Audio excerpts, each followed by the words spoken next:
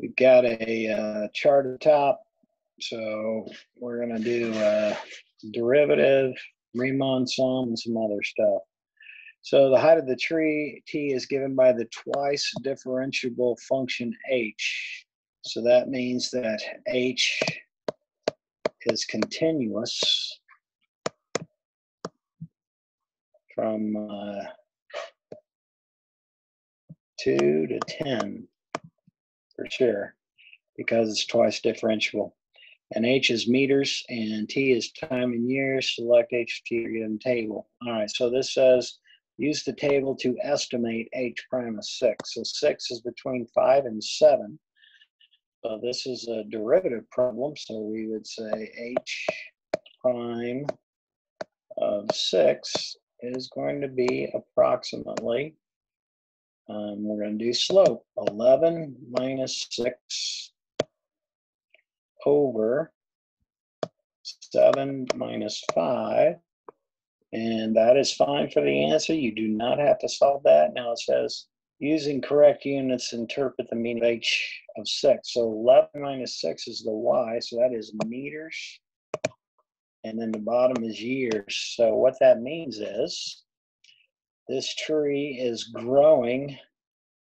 Let's see, h, I got to see what h is, the height of the tree. So the approximate rate of growth of the tree at 6 years is 11 minus 6 over 2 meters per year, which if you want to simplify that would be 5 halves or 2.5 meters per year during or at when t equals 6. So that's how you would want to describe that. You would definitely want to say at t equals 6 years. So that's part A.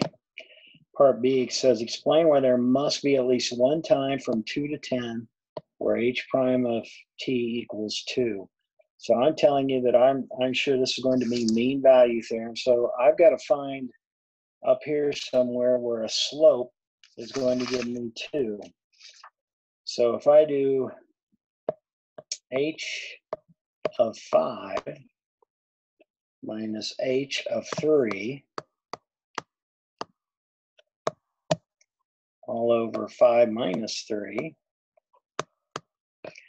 and h of 5, I'm going to be plugging in 6 and 2 here. So 6 minus 2 is 4 over 2 equals 2. And again, remember we had this twice differentiable of h. So we would say, since h is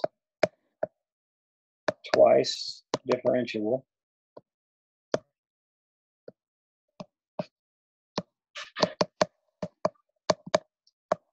then h is continuous.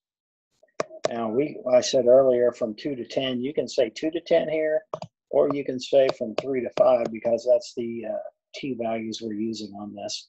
Either one is fine. Then we would say by mean value theorem,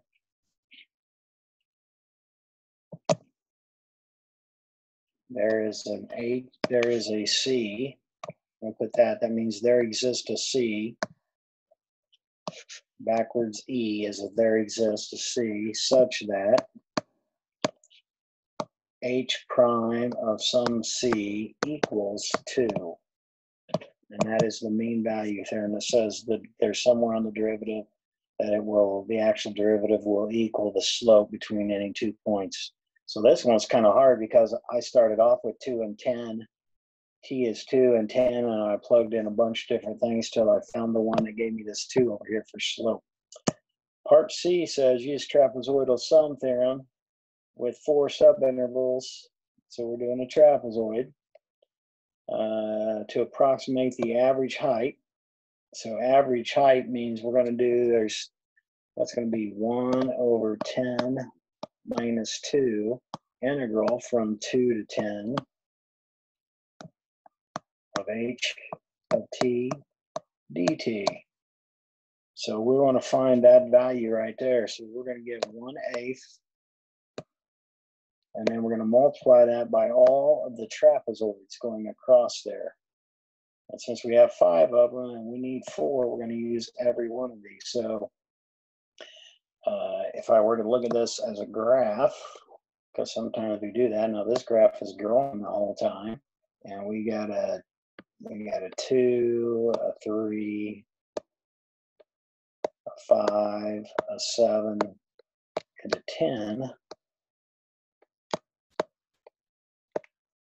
So we've got all of these trapezoids right here.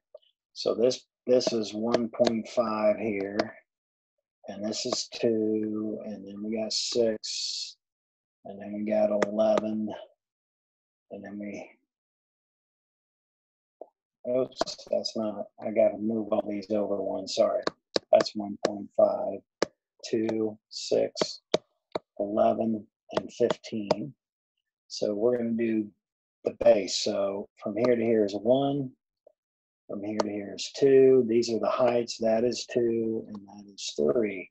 Those are the heights. So base 1 is 1.5 plus base 2 is 2 times the height, which is that 1, all divided by 2. So there's the first trapezoid, plus. And then we go to the 2 plus 6. And then the height of those two is the distance between 3 and 5, which is 2. And that whole thing is divided by 2. And then plus, we got the base of 6 plus 11. And then the height between 5 and 7 is 2, and that's divided by 2.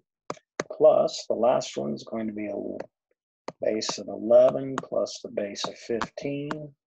And from 7 to 10 is a height of 3. I'm going to stick it in front so we can see it. All of that divided by 2. And that right there would be our answer. So you do not have to go any further than that. That's the answer. If you want to simplify that, that comes out to be 263 divided by 32. Now this doesn't, this would be the average height of the tree in meters over that 8-year time.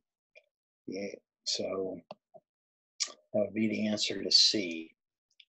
Part D, the height of the tree is given by this function.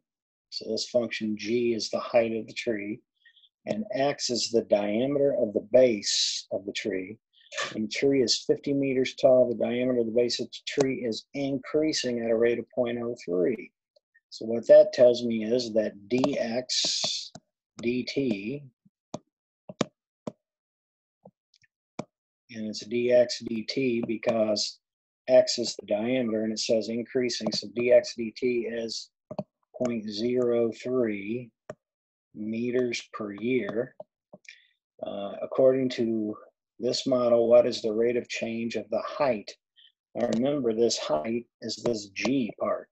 So that means we are looking for dg dt. That's what we want to find.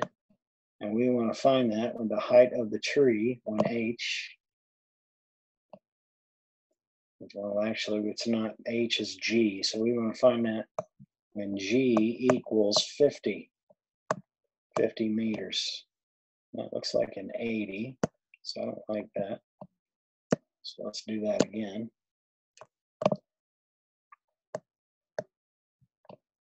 And that G does not look good either, so I'm going to erase that and try to put a better G there. So when G is 50, so I'm going to use this given formula here. Got to do the derivative of this thing to get dg and dx. So we have to use quotient rule. So dg over dt is going to equal, so I got to do quotient rule, which is bottom, times derivative of the top, which is 100, minus the top, which is 100x, times derivative of the bottom, which is 1, so it's just going to be 100x up there. So I'm going to get rid of that. And that's all over the bottom squared.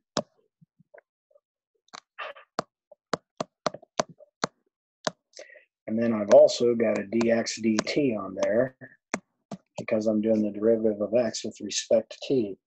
So now I got to plug all of my numbers in. So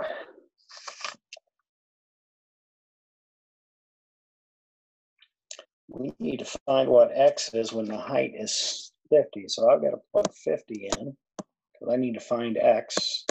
I'm plugging that into this equation down here that I got to solve for that what x is. So I plug x in. So I get 50 is going to be 100x over 1 plus x. So I got to multiply the 1 plus x to the other side. So I distribute that 50. And then I subtract 50 from both, 50x from both sides. So I get 50 equals 50x, so x equals 1. So I got to come back over here and plug in 1.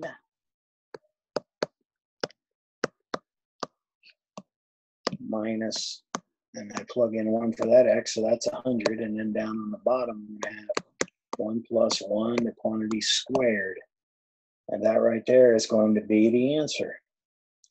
So it says, according to that model, what's the rate of change of the height of the tree? So that is the answer. Now, if you went ahead and solve that, oh, I forgot, I didn't multiply that. I've got to multiply this whole thing by dx dt, which is this 0.03. So I need to put a this thing times 0.03. So if you multiply that by 0.03, if you multiplied all that out by hand, you would end up getting 3/4. So what that means is the rate of the change of the height of the tree is 3/4 meters per year. So that's the end of that problem.